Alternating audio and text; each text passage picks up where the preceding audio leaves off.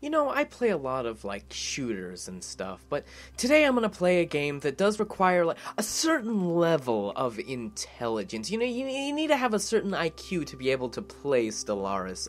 It's like Rick and Morty. So this is the race that I play as in this game. It was the first race I ever made in the game, and I've kind of played as it ever since. I really like the way that it plays, because I like the scientific victories or economic victories, rather than, like, building up a huge army and going to war with everyone. I really do I mean, at this point, this is almost just an exercise to see what YouTube will let me get away with.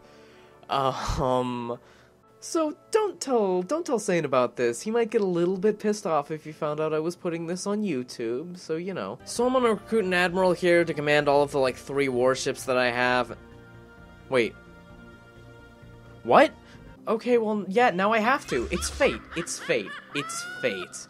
Well, there's my first sacrifice to science. Pour one out for them. Get a couple ready for later, because these scientists, they know what they're signing up for. Alien Awareness Association. Yeah, I mean, sounds good, but one question. What aliens? What aliens are we being aware of? We haven't found any yet. You kind of jumped the gun there, Labia Mouth Jones. Oh, hold on, though. I did just find some aliens. Who could they be? Who could they be? Oh. Okay. These guys walked in on 2 space whales having sex. Jokes write themselves, ladies and gentlemen. Yeah, okay. Alright, yeah, fight them. You fight them with your no guns. And they're dead. There they go. Oh, that was fun. An alien empire has established communications. Ooh. Well. They seem nice. Alright, this is the second time that this has happened. It's the same ship! It's the exact same ship that did it last time, too! Oh my god. Okay, once as funny, but twice as fate. This ship is getting a new name.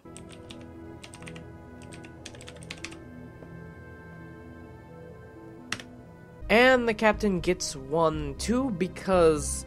I mean, let's be honest, the reason they found those 2 was because this guy was actively looking for it. I can't think of any other reason. Bunch of traps, scientists died horribly, yeah, you know, send in another team. They'll be fine. Well, I'm glad this worked out the way I wanted it to. Problem, though, I'm in between these 2. Directly in between these 2. I'm the demilitarized zone for the meme war. Oh? Well, there she is. It's her.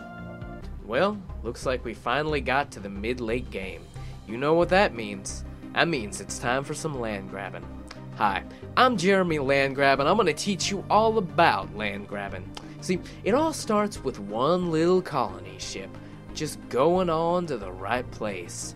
And once it gets there, boom, Upgraded. You got a colony there, friend. It's going to grow up to be a big bunch of land. It's just gonna be all yours. Hey, excuse me, that was the land I was grabbing. These space elf assholes just grab land right next to mine. God damn it. We're not even 50 years in. This is the fastest I've ever seen a race die. Like, what happened here? How did these guys lose all their planet? Hatsune Miku? What did she do to make them give... Oh... Hey guys, welcome to episode 289,563 of my Stellaris Let's Play. Today, I'm gonna be killing some more scientists. Okay, so let's see, computer chip or, computer chip with a gun? Yeah! Alright, gotta give it to these space elf assholes. They outgrab me, but you know, there are opportunities elsewhere. Like the entire, all of this. It's completely untouched. I'm gonna grab the heck out of this. And here it is, the first little seed that germinates a generation of land grabbing. It's a little miracle. Now, we got ourselves a pretty fine, good-looking grab of land here, but there is always more to be grabbed. Okay, this time, in my defense, a scientist did not die. He just went insane because he took a wormhole directly to hell, like an Event Horizon or Warhammer 40k, you know? He's still alive and he's gonna be more or less okay. Well, would you look at that? It looks like the Death Tomb was built by space dwarves. It's crazy. All this time, I thought that Matt Ward had decanonized them. You know, it took a lot to get us here. It took a lot of hard work and a lot of elbow grease. And now finally, we can take a look at all this land grabbed. It's so beautiful. It's so beautiful.